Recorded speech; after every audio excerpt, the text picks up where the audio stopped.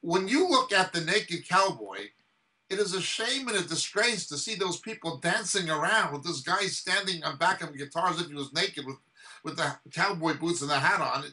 And they think this is Christianity.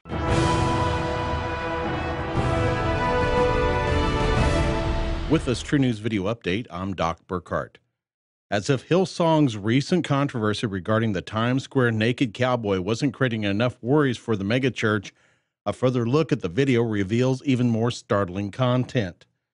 This video shows a clip from Hillsong's recent Caller Conference, a special event for women. This huge production number, which features the naked cowboy, Ninja Turtles, dancers, and other images from the Big Apple, finishes up with a crooner introducing Lady Liberty. Unfortunately, this Lady Liberty has a beard. What message is Hillsong trying to convey? If the purpose is to portray Jesus Christ as Lady Liberty, many Christians would find this extremely offensive because Lady Liberty herself, a gift from France, is actually the image of a goddess. And why have a man portray Lady Liberty at all? What purpose did it serve other than to convey a transsexual message of inclusion for the megachurch? The viewer is encouraged to watch the video and judge whether this portrayal of Jesus as Lady Liberty is glorifying to God or the very incarnation of apostate blasphemy. This is simply entertainment for the millennials. It is again something we've referred to. The prophecy of Charles Spurgeon over 100 years ago. A time would come when instead of having shepherds in the pulpit feeding the sheep, we would have clowns entertaining the goats. Well, Brian Houston is a clown. Bobby Houston is a clown. Carl Lentz is a clown. Clowns entertaining the goats. That's what it is. Spurgeon's prophecy has come true. It has been fulfilled. He was absolutely correct in what he predicted, and it is happening. It's unbelievable. What would the world think? What would unsaved people think looking at this ridiculous, absurd spectacle? Now, again, when you add this to the Australian Broadcasting Company or Corporation documentary exposés on the financial scandals at Hillsong. The Sydney church that's become a global phenomenon. From cafe culture to concerts.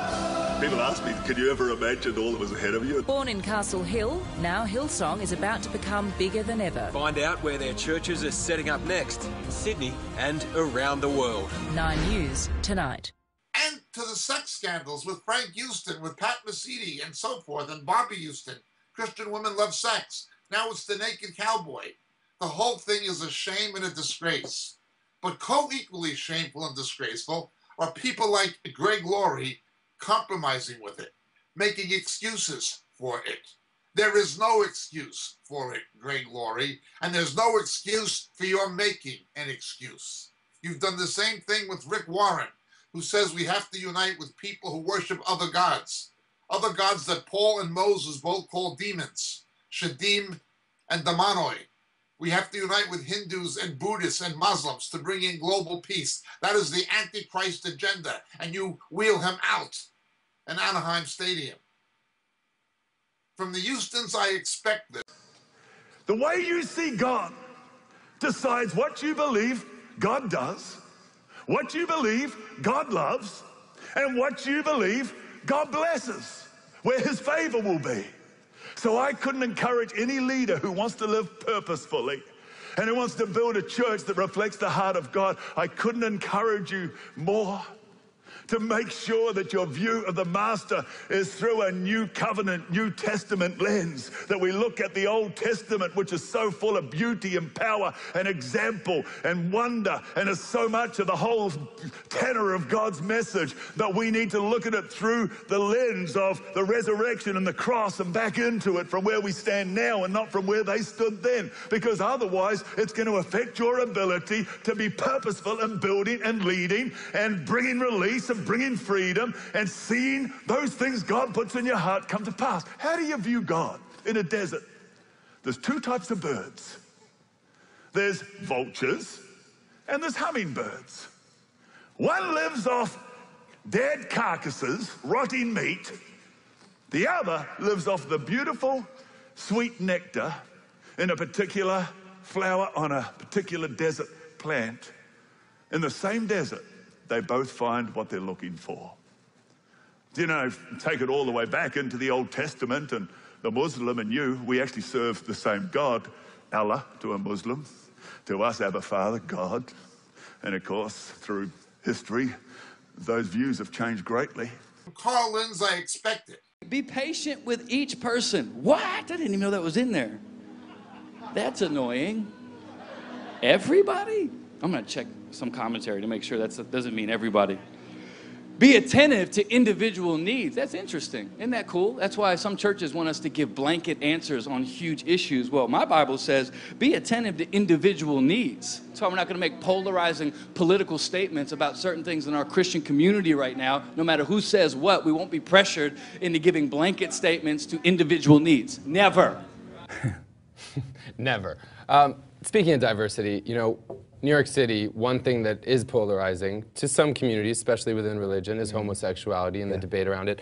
I mean, how do you balance those two things? I mean, are people of all sexual orientations welcome, and how do you see that? Absolutely. I think what I was referring to there was, you know, some people will be like, you need to make that, you need to answer our questions about the homosexuality issue. And I always say, I do, you just don't like my answers. And here's exactly what I mean by that.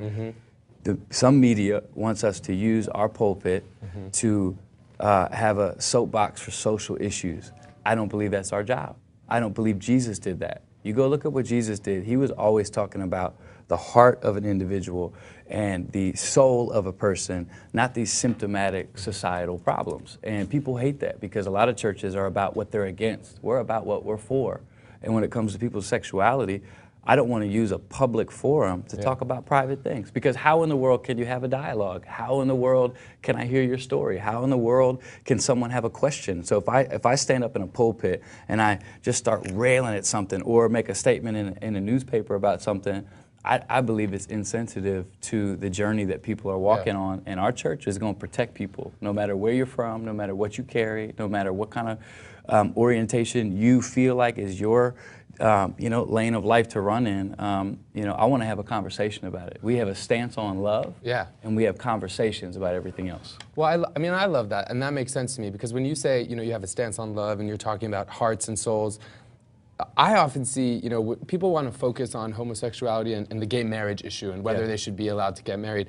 And a lot of homosexual couples are looking around saying, I just love this person with all my heart and soul, so I'm looking for some support. Do you feel like you're not in a position to give them support on that issue, or do you feel like it's just not your lane? It's not my job to be people's judge and jury. If I sat down with a homosexual couple and they asked me what I thought about their relationship, I would tell them, and it would be at their table, and it would be our business.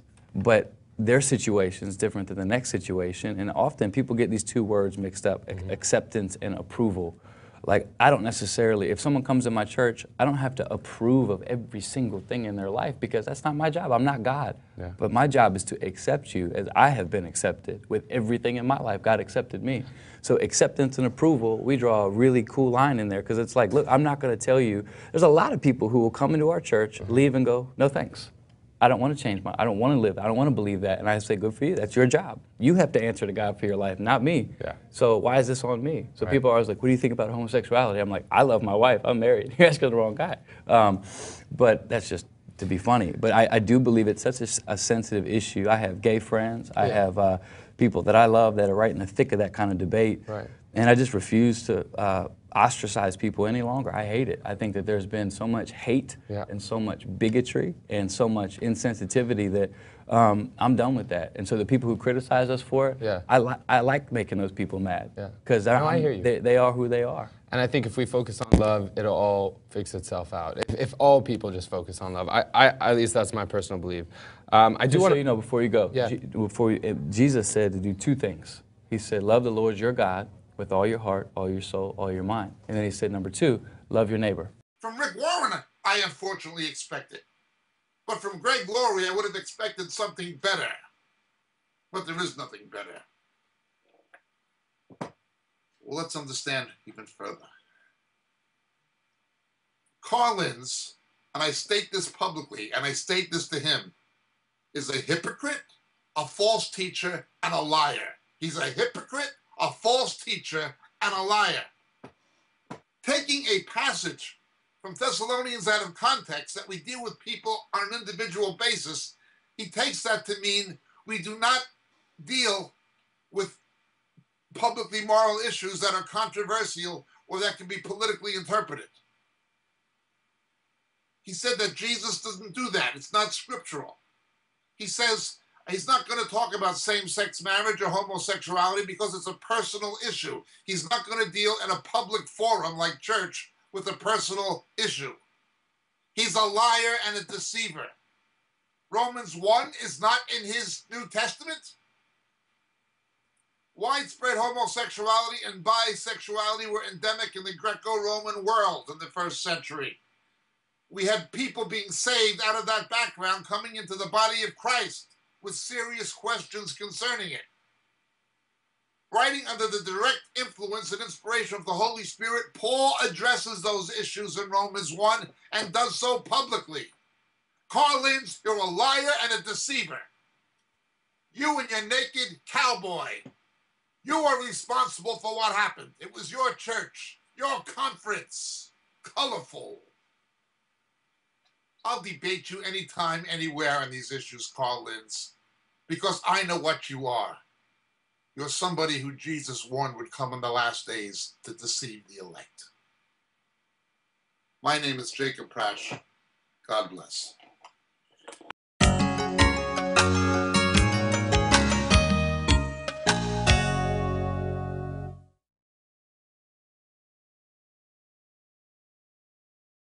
Blessings, dear friends. Greetings in Jesus. This is your friend Jacob Prasch speaking to you at the moment from the UK.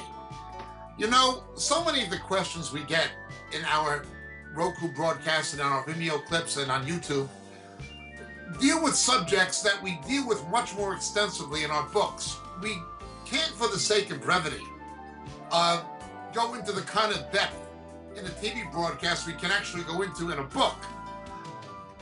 But so many of the questions come from material that are expounded in the books on a much more broader scale that it's almost frustrating sometimes that we can't spend hours and hours answering the questions that are given to us. Obviously, practicality dictates that's not a possibility. The books are there. They're available. They're available in print through the Moriel catalog on the Moriel website, moriel.org. But in this day of Kindle and electronic books, they're also available through Amazon and they're available through Kindle. The three books that would be the most referred to in the questions we receive are the three latest books. The first being The Dilemma of Laodicea. The Dilemma of Laodicea. It's an exposition of the seven churches in Revelation, culminating with the final two churches, Philadelphia and Laodicea particularly, setting the stage for the return of Jesus. The Dilemma of Laodicea would be the first. The second would be Shadows of the Beast. Shadows of the Beast. How the coming Antichrist, how his identity will be revealed to the faithful church. The rapture will not happen. Will not happen, absolutely not happen, until the faithful church knows who the ultimate beast of Revelation is. That is the Antichrist and also the false prophet. How the identity of the coming Antichrist will be revealed to the faithful church. Shadows of the Beast, the second book. And the final and latest one, Harpazo. Harpazo. What the scripture actually teaches about the rapture, the snatching away which takes place between the sixth and seventh seals in the book of Revelation. So these three books, The Dilemma of Laodicea, Shadows of the Beast, and Harpazo, all available on the Moriel catalog, all available through Amazon, and all easily available electronically by Kindle. Thank you so much, dear friends. God bless. May Jesus be with you.